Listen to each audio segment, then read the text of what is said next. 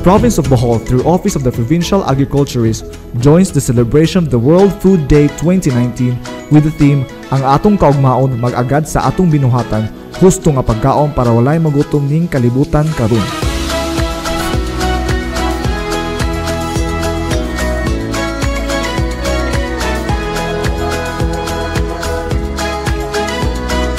Former Governor and now 1st District of Bohol Representative Edgar M. Chatto delivered a keynote address that underscored the inception of the World Food Day celebration. Congratulate sa atong Provincial Governor ng Bohol nga hangtod karon nagpadayon sa pagpangulo sa atong tinuig nga World Food Day celebration. Kani atong isa-isa ninyo, labi na sa mga estudyante, kay ikunay sa tumaan, basig pangutan-on mo during the exam. Unsay relevance sa World Food Day celebration.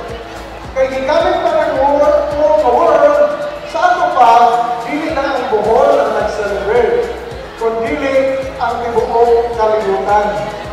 This started and was initiated by the Food and Agriculture Organization na nagtawag ng United Nations Food and Agriculture Organization. Usa ka grupo sa mga nasod founded in 1945. Atong sa ilang convention, atong November 1979, gitawag kanina og 20th General Conference of the World Food and Agriculture Organization. They decided to declare October 16 of every year as World Food Day. Okay? So, mo na ipagpatalas ko mga maestra kung sa relevance.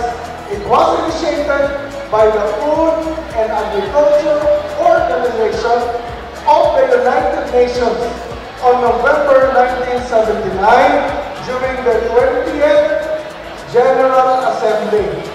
Ang tuyo sa maong pagdeklara sa World Food Day is to emphasize the importance of food security, nutrition, sa maayong mga pagkaon sa tibuok kalibutan. So food security, kung naay maayong supply sa pagkaon, what is also important is that the food is shared, ipaambit sa tanang katawhan, madato man o mapobre man, manasod na amugaway o iba developing country, kay aron ang guba batok sa kawanon. The fight against hunger will be won by the human civilization. Sa ato pa, ang concern may tungkol sa pagkaon, dili lang ni concern sa Pilipinas, kundi concern sa tibuok kalibutan. And why are we celebrating it every year?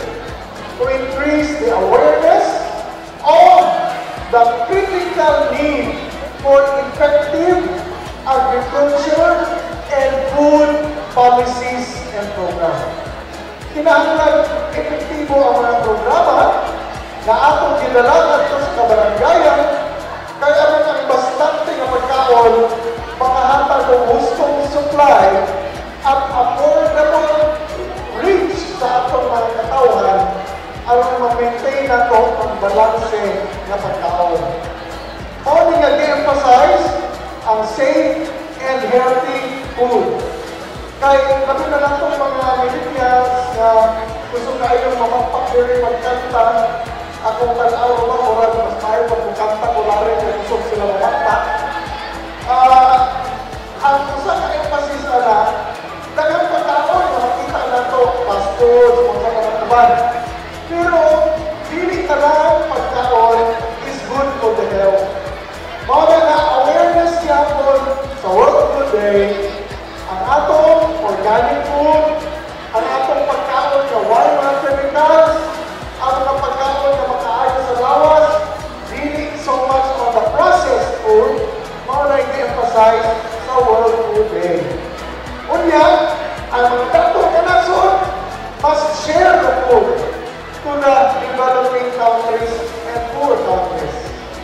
ang mga dato ng mga tao sa katilingban are given the responsibility to share their extra food tungkol sa naglisod ng mga katauhan. So it is still in the spirit of sharing and giving. Kahapon, Bohol commemorated the 6th anniversary of the earthquake in 2013. There was really pain in our hearts during the earthquake. But now we have recovered and discovered among ourselves the strength, the resilience of the Boholano people. Why? We measured with deep depth, kalawon sa sharing and giving capacity of the Boholanos. Nadiskubrihan nato ang pagkamanghihatagon o sa komunidad na nagpaambit, pagkaon ni paambit, pamuyo ni paambit, tanan nga mga panginahanglan sa silingan, gitanaw nato o kapil, dili na lang natong kaugalingon. So kanunay kumusulti, the earthquake gave us gold lessons.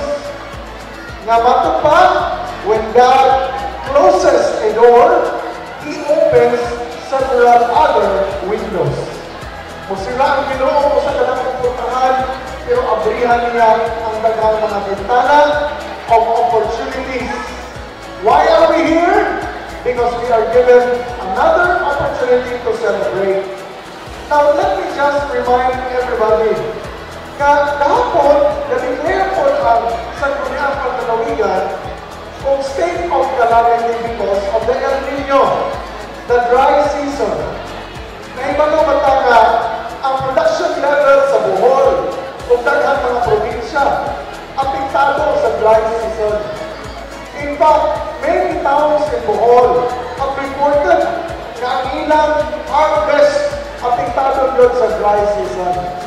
Ang atong provincial government, led by Governor Artia, has already initiated a cloud seeding to be able to arrest, na manlaot tayo ulan, ma-arrest ang continuous dry spell.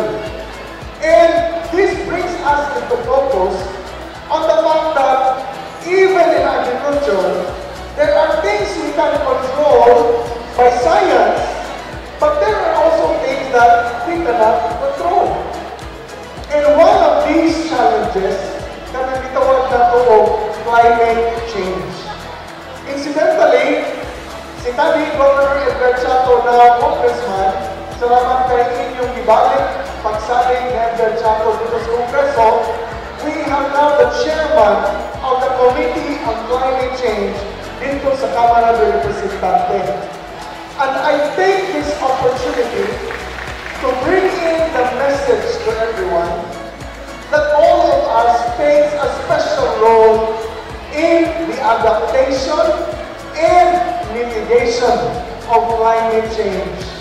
Bisan sa kagamay sa atong lalawigan, we are one of the few provinces who declared the province of Bohol as a coal-free province. What do you mean by that? We are serious in contributing to the mitigation of the footprints, carbon footprints na uikot sa tibuok kalibutan. Agriculture has a very direct relationship with the challenges of climate change.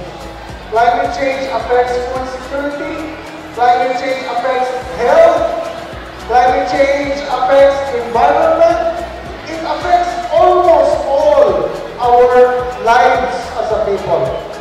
Mao nga atong sa World Food Day, I am reminding everyone that we will use every year the World Food Day celebration to advocate our platform of biodiversity, platform of agricultural self-sufficiency, platform of health through proper education.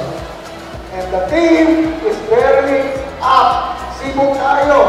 Ang atong kaugmaon, mag-agad sa atong binuhatan.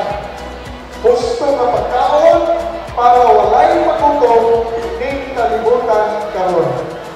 So if we do things right, we help in our agricultural productivity with good practices and good technology. And we help also in the adaptation and mitigation of climate change. Then we can contribute to the success of sufficient food that we celebrate on World Food Day. Daghang salamat, bye!